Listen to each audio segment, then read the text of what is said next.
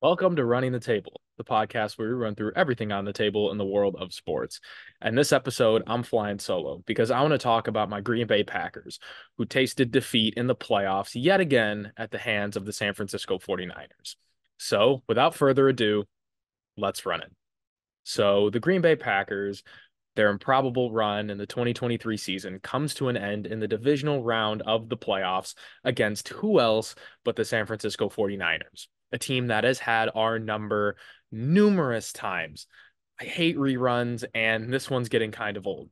This is the fifth time that we've lost to them in the playoffs since 2012. They lost by a score of 24-21, and this one was one of the more heartbreaking ones because when it seemed that victory was certain with a 7 point lead going into the fourth quarter, the 49ers stormed back and the Packers couldn't quite put the game away.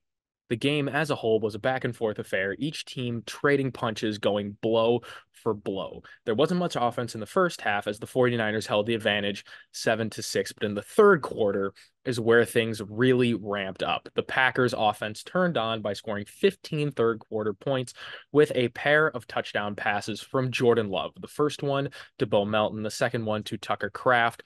The 2 point conversion to Aaron Jones was good, but the San Francisco 49ers answered on their own with a rushing touchdown from Christian McCaffrey and then another one with a minute to go in the fourth quarter to take the 24-21 lead. Now, Jordan Love had an opportunity with a minute left, all three timeouts, to take the Packers down the field and cement himself in Packer lore, but live by the gunslinger, die by the gunslinger. He threw a very painful interception to Dre Greenlaw to seal the Packers' fate and end their season. So, taking a look at the game, there's a lot to learn from it.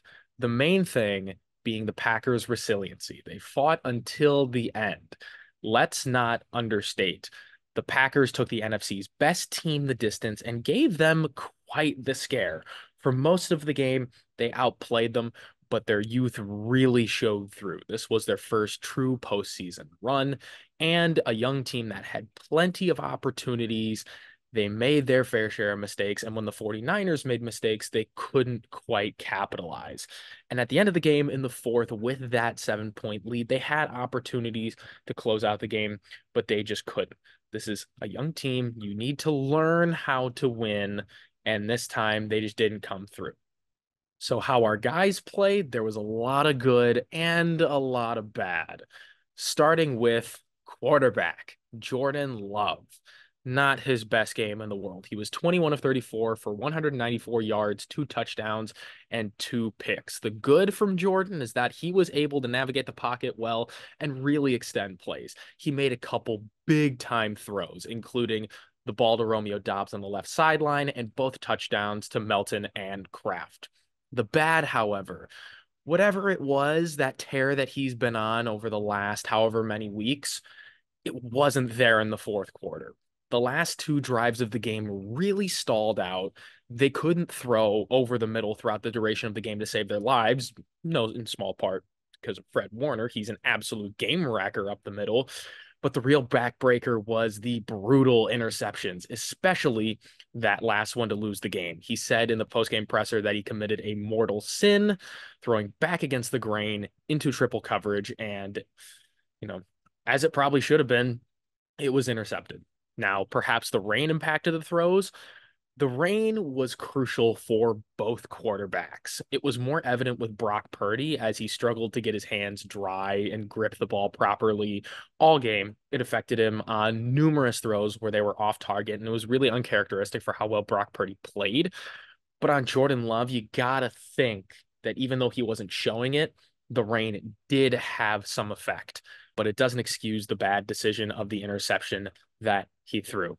Now, the run game led by Aaron Jones continued to be on fire. He had 18 carries through 108 yards, and he had some big time rushes. He fought for extra yards all night, and he was really the spark plug of that offense, especially on a key run that was really, really huge.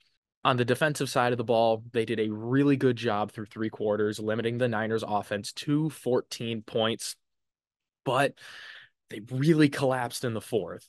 And Brock Purdy, he was making lots of mistakes all night. And the fact that he had 0 interceptions on the game kind of blows my mind. Darnell Savage had a pick six in his hands that he dropped early in the game. That one really, really hurt. Joe Barry is a pretty common scapegoat among Packer fans. Will he retain his job? That is an incredibly difficult call for next season. And considering how well they played down the stretch, will he retain his job? Maybe, but we'll see what happens going forward. Special teams was a strength all night, especially with Keyshawn Nixon and his 73-yard kick return. Now, the ball was punched out in the end, but Eric Wilson, it's a hell of a play to run down the field and jump on the ball and keep it in Green Bay's hands. That kind of hustle play, especially on special teams, goes a long, long way. Now, moving on to the kicking game. Anders Carlson. He has struggled this year mightily. He's missed at least one kick in 10 of his last 12 games, and he's missed the most overall kicks in the NFL, including extra points. He went 2 of 3 from field goal range in this game. He made 2 from 29, but the one from 41 that could have extended the Packers' lead and potentially put them away and put the Packers in a way better situation for that last drive, he missed. And it's really become a microcosm of his experience this year. And you got to feel bad for the kid. I mean, I do. He struggled for a lot of the second half of the season. His confidence is probably shot, and he's getting killed in the media. When your head coach, Matt LaFleur, says that when he goes out there, you pray, it's not a good look. And a lot of Packers fans are calling for Anders Carlson to be cut. They are definitely at the least going to bring in some competition or perhaps a veteran to challenge him. Sucks to say, he's probably a great kid. You don't want anybody to lose their job, but the NFL is a performance-based league. If you don't perform, especially if you've been playing the way Anders Carlson is playing, you are not going to last long.